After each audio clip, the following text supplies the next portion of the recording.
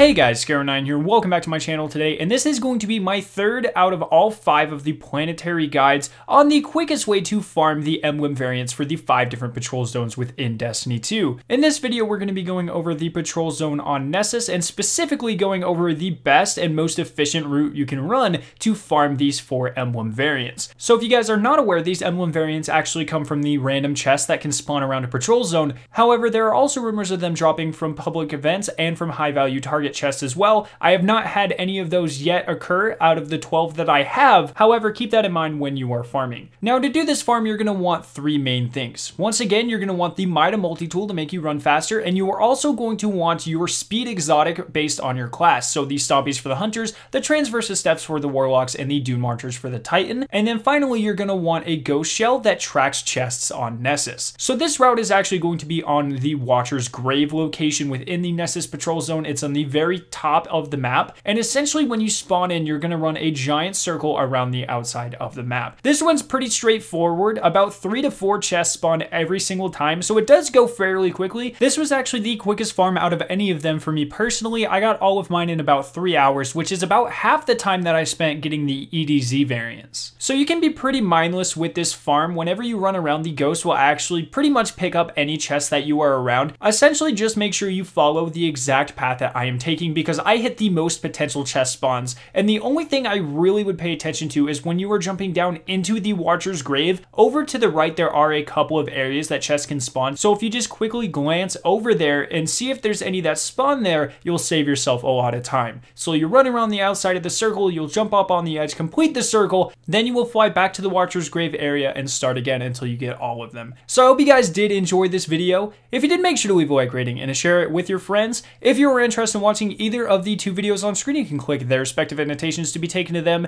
If you're brand new to my channel, make sure to hit the giant version of my logo on screen to be subscribed for more awesome Destiny 2 videos and live streams. Thank you guys so much for watching today, and I will see you in my next video.